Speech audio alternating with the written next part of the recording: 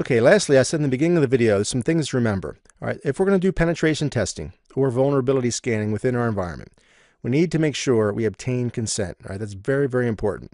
Doesn't matter how well-intentioned you are. If you're sitting in a corporate environment and you do not have authorization ahead of time, you don't have consent, and you start vulnerability scanning or trying to penetration test, even if you're doing it with the best intention and you want to show your bosses or whatever department within the company, hey, here's some vulnerabilities I found for you guys.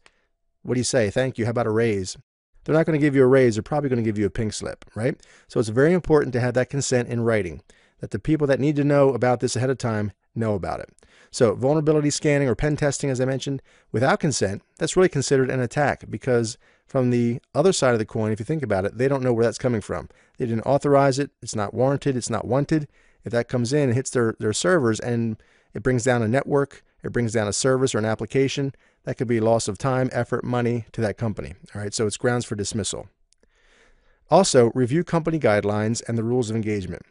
So whether you're an internal employee or you're being brought in as an outside contractor, right, maybe a professional services engagement or what have you, make sure you understand that specific company guidelines, because every company is different, right? Every company is going to have a different level of what's acceptable. So you have to make sure you're working within the parameters of that specific organization.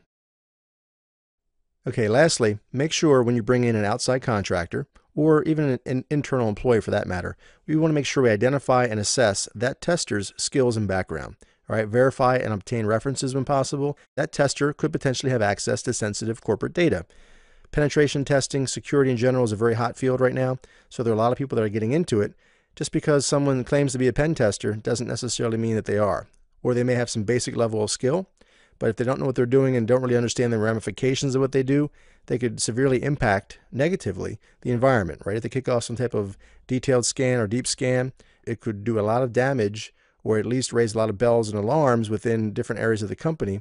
And if they do things incorrectly, it could take down a file server or an application server, all of which again creates havoc and costs that company time, money, resources, and so forth. So we want to make sure we really identify these people ahead of time, vet them, so to speak, so we understand their level of expertise.